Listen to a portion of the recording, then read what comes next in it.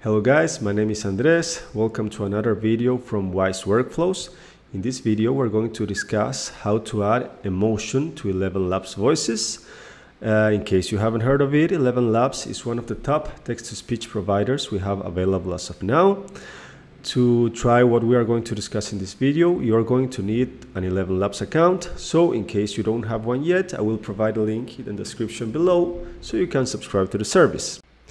First things first, you need to make sure you are selecting the right voice for your purposes. What do I mean by this? You need to take into account that ElevenLabs voices have been trained with specific type of samples, and a voice can only output something similar to what it has received as input, or more specifically, what it has been trained with as an input.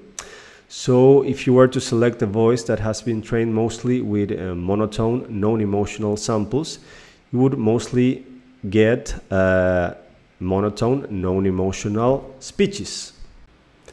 With that said, prompting alone will only get you so far if you are not picking the right voice. Nevertheless, we are going to rely on prompting, specifically dialogue tags, to guide the voice we select to generate the emotional outputs we desire. And for comparison purposes, we are going to use a monotone voice and a voice that has been trained specifically with a wide range of emotional samples, so we can compare the results in both cases. Okay, so we'll start first with a monotone voice to see if we can get emotion out of it. Let's test Noah. I am in the voice library right now, by the way. Let's see what the description says. A calm and assertive voice, great for news on tech and trendy topics. Well, my guess is that it's going to be very tough for us to get emotion out of a voice that has been tagged with calm. But let's try it. Let's add it to the voice lab. Let's leave the name as it is. Okay, so now let's go to the voice lab and search for Noah. We're going to use it. Okay, so I already have a script here with dialogue tags that we are going to test. Let me copy and paste it. Okay, so as you can see, the script we are using says, "Are you sure about that?" He said, "Confused. Don't test me," he shouted angrily. So we are expecting that the speech generated contains some sort of anger emotion, or at least some kind of shout in it. Let's test. We're going to click generate. "Are you sure about that?" he said, confused. "Don't test me," he shouted angrily. Okay, so as you can see, we did get some sort of mild shout out of it, but all around it was a very homogeneous speech. We didn't get much emotion out of it. So let's now go back to the voice library. And let's now use the search bar to search for something that would indicate the voice has been trained with emotional samples, such as emotional. Okay, let's see what we got here. Let's check Isabel.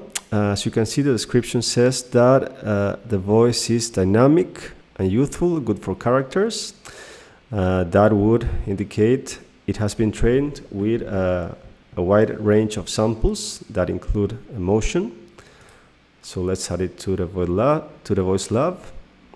Let's leave the name as it is. Now let's go to the voice lab. And here we have Isabel.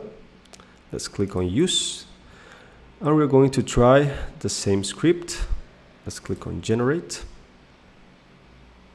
Let's wait a few seconds. "Are you sure about that?" he said, confused. "Don't test me," he shouted angrily.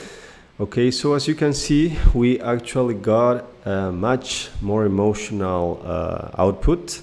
So all in all, we have confirmed that voices that mention keywords such as emotional, emotion, or dynamic in them are much more easier to steer into generating emotional outputs. Now, for testing purposes, let's try another very requested feature from text-to-speech generators, which is whispering.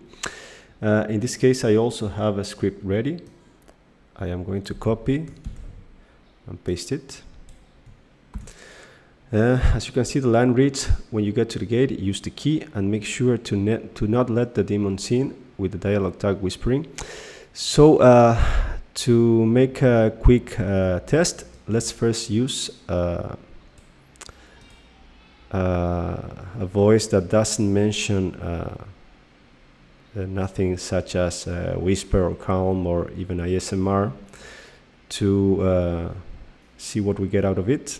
Let's try, for example, Drew. Let's click on generate. Let's wait a few seconds. When you get to the gate, use the key and make sure to not let the demons in whispering. So as you can see, we didn't get what we expected at all. That was nothing similar to a whisper. But luckily, we do have a specific voice for whispers in ElevenLabs as of now, which is Ethan. To find Ethan, as you can see, I have recently used it, so it is available at the top of the settings search bar. To find Ethan, you need to find it specifically in the speech synthesis window, as it is not a community voice, meaning that it has been added by ElevenLabs. You are not going to find it in the voice library. You have to search it directly here. As you can see, Ethan has been tagged with whisper and ASMR, which should give you the clue that it is going to be exactly what we need. But let's test it. We are getting the recommendation to switch it to ElevenLabs multilingual version 1 model. Let's click here. Now let's click on generate and see what we get. When you get to the gate, use the key and make sure to not let the demons in whispering. So as you can see, we got exactly what we needed, which was a whisper, but in this case it had to do with the fact that Ethan's voice had been trained specifically with whispering. So that reinforces my initial point that we need to make sure we select the right voice for our purposes. So to recap, guys, voice selection is key.